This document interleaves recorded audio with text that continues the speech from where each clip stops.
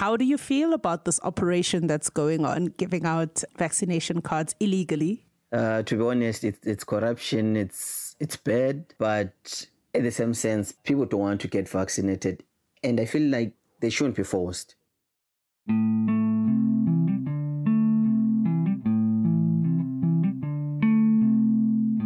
Africa's falling behind on vaccinating its citizens. Only 1 in 10 are fully vaccinated. But the picture changes from country to country. In Burundi and the Democratic Republic of Congo, less than 1% are vaccinated. Now compare that to 80% in Seychelles. Some recent studies show that vaccine hesitancy is highest among young Africans. And today we try to figure out why. I'm Lesedi Mokgwatle. I think the numbers are so low because people's positions are not changing. There just doesn't seem to be the conversation around vaccines in any significant way in Nigeria. That's reporter Mo Isu. In Nigeria, only around 4% of the population is fully vaccinated. Mo says many Nigerians feel they have enough to worry about without going out of their way to get vaccinated. Right now, for instance, there's no lights, so like no power supply, barely any power supply. I think there's always that idea that there are bigger problems or bigger fishes to fry in somewhere like Lagos, where there's always something crazy happening on any single day. Getting vaccinated just doesn't seem like something that you need to add to your crazy day.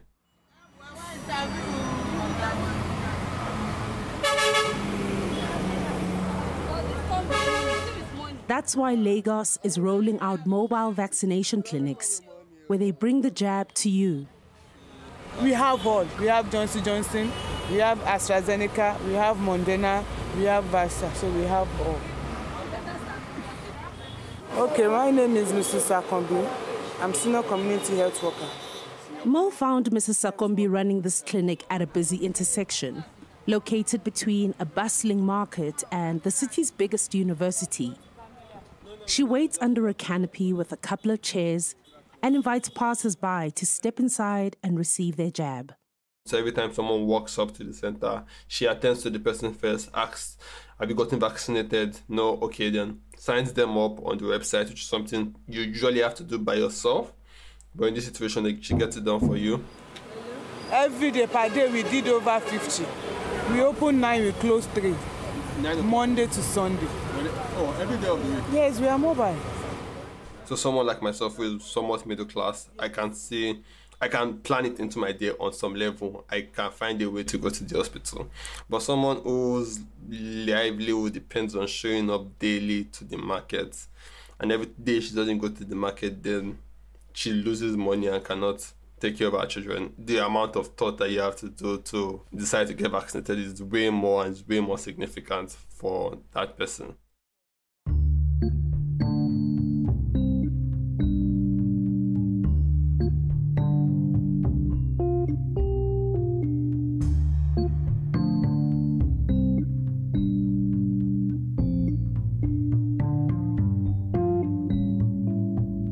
Let me get over whatever it is I'm going through, whatever phobia it is, COVID phobia or whatever, and then when I feel I'm ready, I'll go get vaccinated. And if I don't ever feel ready, then it means I'm not going to get vaccinated. Unless it's literally compulsory, then that's the only way maybe. In South Africa, vaccine rollout has slowed down considerably in the past few months. Health experts are warning that millions of unused vaccines will expire and be destroyed. But the vaccine hesitant are not worried. Reporter Dashan Moodley has more. Hloni is 25 years old and lives close to Johannesburg city centre. She's renting in a house with 13 other families who live in separate rooms on the property. Hloni shares her room with her elderly mother and daughter.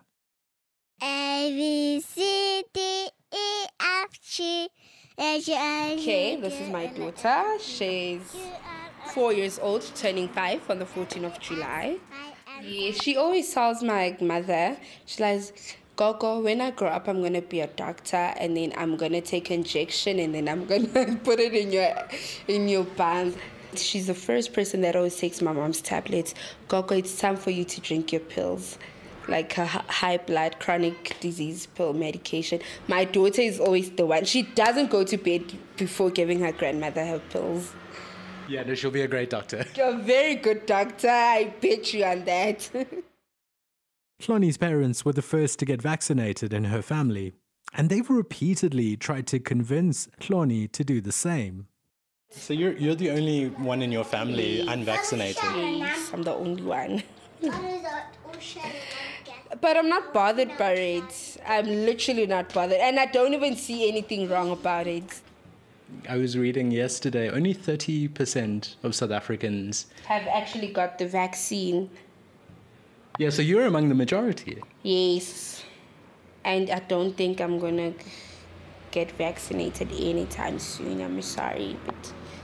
What kind of things have you heard about the vaccine that make you feel like this is not for you? So I feel like the government is not doing enough.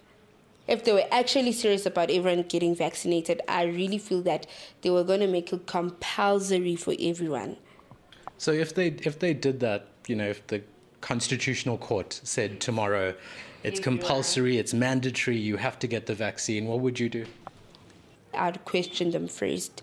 Why did they take so long to finally get to that stage? Because if this was something that needed to be done urgently, they would have done it the minute they found out about the vaccine. And at the end of the day, what's the use of getting vaccinated if you still have a chance of getting COVID? Look at the president, for instance. He's the first person that got the jab, but eventually he got COVID. So I'm vaccinated, I'm not vaccinated. If I'm going to catch COVID, I'm going to catch COVID. But go sit in the house.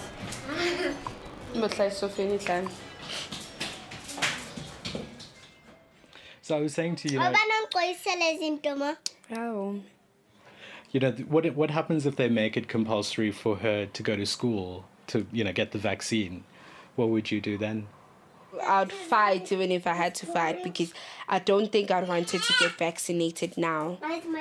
Not until I am convinced that this is the right route to take. Has your daughter taken any other vaccines? No, and she's not going to be taking any. Like for measles or for any of the others? Yeah, for measles, yes, she has, and everything else. But COVID, sorry. Do you consider yourself an anti-vaxxer? Maybe, maybe not. No. I don't see the point of getting vaccinated because it's not going to help me with anything. I'm not working, I'm not going to school, so what difference is it going to make in my life? One of the things that I've been reading is that it seems like older people are willing to take the vaccine. Yes. And younger people are not willing to take the vaccine. That's the scenario. That's actually the way it is. They feel like their immune systems are weak. It might be easier for them to catch the virus, so that's why they're going to get vaccinated. And us, the youth, our health is like 100%. I'm not on any medication right now or anything. So, and I don't normally get sick that easily. So I think I also have the mentality with, why would I catch COVID? What do you tell her about COVID? I tell her everything. Do that song, Corona, Corona. What a deadly disease.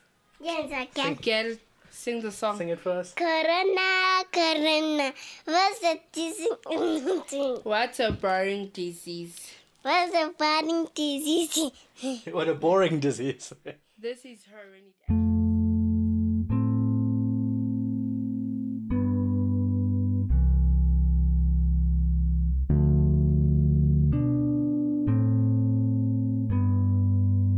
Late last year, one study found nearly 9 out of 10 South Africans, 55 and older, were willing to get the jab. But among 18 to 24-year-olds, just 6 out of 10 wanted the vaccine. And to be clear, Fully vaccinated people who test positive for COVID-19 are far less likely to develop serious illness than those who are unvaccinated. They are less likely to be hospitalized or die. South Africa has the highest COVID death toll on the continent. Almost 100,000 people have died from the virus. That's nearly half of Africa's recorded fatalities. So far, there is no national vaccine mandate. That means that places like businesses, schools, and universities have to figure out and enforce their own rules. From February of next year, vaccinations will be mandatory at the University of Free State. Wits and Cape Town universities have also made vaccinations mandatory. The University of Johannesburg students are protesting against the institution's vaccine policy. The facility is not allowing on campus students who've not been vaccinated against COVID-19. Students at the Durban University of Technology, often called DUT, have three options. They can either get vaccinated, take regular PCR tests, or study remotely. When our reporter Zanel MG visited DUT, she found students protesting against the policy. When I arrived on campus, I found groups of students sitting on the roadside outside the gates. A couple of them had suitcases. I chatted with Sibongo Menzi, a 25-year-old chemical engineering student in his final year. He's not vaccinated and is one of the students calling for the university to review its vaccine policy. As this week started, there were students who were camping outside the campus. There were students who slept. I think today is the third day, because DUT firstly told them to vaccinate before they get residencies. What is the problem with those three options that the school has given? They are not going to be able to study online at home because of the conditions they are facing. We must really understand that the students, they come from poor families. Connectivity is a problem at home. Study place at home is a problem. You cannot study whereby you're having 10 siblings in one room. It's not feasible. Your focus, concentration, and everything is compromised in that thing. So that leaves us with two options: get vaccinated or get regular tests. And with PCR tests costing about 500 Rand a pop, Sibongo Menzi says that option 2 is just too pricey. After the 2 days is elapsed, you have to test again to come to campus. So it's illogical. It's just pushing one of them to the first choice. Okay, so what is going to happen to you? What are you going to do? If it means I sleep outside the university gates for myself to get proper education and proper connectivity and proper learning facilities, then let it be. We'll sleep until they hear us.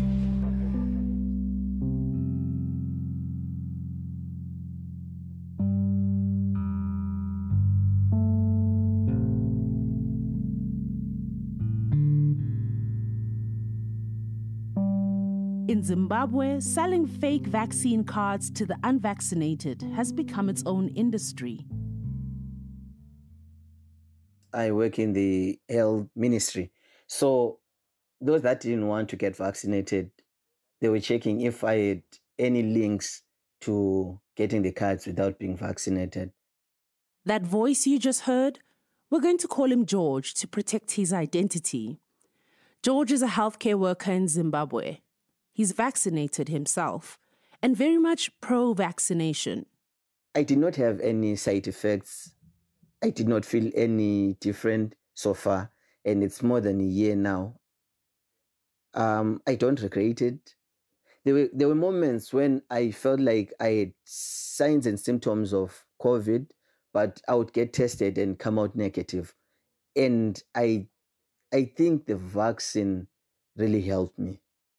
The percentage of people getting vaccinated in a lot of the African countries is very low compared to the rest of the world. Why do you think that is? There were so many myths around it. Some were saying it's the 5G, some were saying it's the 666, some were saying it's the Western countries trying to destroy the Africans. So the first batches that we got were donated by China. And the type of vaccine that we're getting, the Sinopharm and Sinovac, the Western countries are not using that kind of vaccine. Because of that, people were questioning why this type of vaccine, why this donation actually. So people became so afraid of receiving that vaccine because of that. Got it. Almost like, why, if it's not good enough for other countries, why should we then take it? If you're not willing to take it yourself, why are you giving me? And because these things are expensive, why are you giving me for free? So George's take on buying fake vaccination cards is nuanced. To be honest, it's corruption. It's bad, but at the same sense, people don't want to get vaccinated, and I feel like they shouldn't be forced. How much money are people making through this? Is it fair amount, do you think, or are they ripping people off? It's a lot of money, because for a vaccination that can be given for free, people pay from $50 to $100, that is US dollars, to get the vaccination card. I think the economy plays a huge role in the sense that civil servants get less than $150 US. So it means if someone can sell a card for $100 and in a week you get about 10 people, that's a lot of money. So as long as the economy is very low and down, people will continue with corrupt ways of giving people vaccination cards. So for you, with your exchange with the young man that you helped, were you able to get compensated for that connection? I did not benefit anything because it's someone that I know personally, and I had to link them with the people with the cards, and they paid the person who gave them the card. And what was your motivation? Why did you feel obliged to be part of it, especially if you're not benefiting financially? I was helping a friend, and because he's young, he's 19, and in Zim you cannot do anything without the vaccination card. And he wanted to do his driving lessons, he's going to the uni, he needs the vaccination card. It's a prerequisite. Wherever you go, be it you want to get to a restaurant, they need a vaccination card. And George's friend was willing to talk to him about it. Maybe just introduce yourself. My name is gonna get me on the line. No, I know, but maybe just tell us about yourself. Okay. Excluding my name, right? Yeah, it's okay. Yeah. Okay. I have the card. I'm not vaccinated. Mm-hmm. Other people have the card. They are vaccinated, right? Mm. But if we're doing something like sports or functions, we all get tested for COVID. Mm-hmm. So at the end of the day, I don't see the reason for the vaccine. So there are people obvious that know that you did not get vaccinated. Yeah. Do they disagree with your decision of not getting vaccinated? And what is your response to them? Yeah, some do, some don't. But at the same time, let me tell you something. There are people who don't agree with me not being vaccinated. But at the end of the day, we spend time together. Like, life goes on. Everything is normal. Maybe take me through the procedure of getting the illegal vaccination card. What are the steps that you had to go through to get it? Was money involved? How did you approach the person? Like, just give us the details. Obviously, there's nothing for free. Yeah. I don't know in other countries, but in Zimbabwe, there's nothing for free. One. So, I saw somebody who was actually working with those guys who were dispatching the cards, in the vaccination center, and I happened to know the person. Well, just to be clear, the person he is referring to is George, but he chooses to protect his identity. So I approached them, I told them my story. Like, I was fairly clear with them that, look, I'm having this challenge that I want to do sports, I would want to travel, but I don't have the card. Then they were like, no, you can travel as long as you test, right? But still, I couldn't do sports specifically without vaccination. Maybe just any last words, especially for someone who might judge your decision or thinks what you're doing is wrong. Okay, first things first, I would tell somebody that if you are not good with something, don't do it to please people. If you want to do something, do it out of the heart. So that if ever there be any consequences, you'll be like, I chose this, nobody forced me into it. Right? Yeah. So if I died today, if I woke up positive and I noticed life was deteriorating, I would know I made the choice. But if I woke up dying because of the vaccination, I'll be like, I was forced to do it. My mom did this to me. My government did you know. Yeah, all yeah, that. yeah, yeah. But at the present time, it's one's choice, one's decision. This is what I want to do. This is how I want it. Okay. Yeah. Getting the card legally or illegally. Yeah, I got it illegally. Fine. I'll admit to that. But the most important part is I made a choice. I made a decision.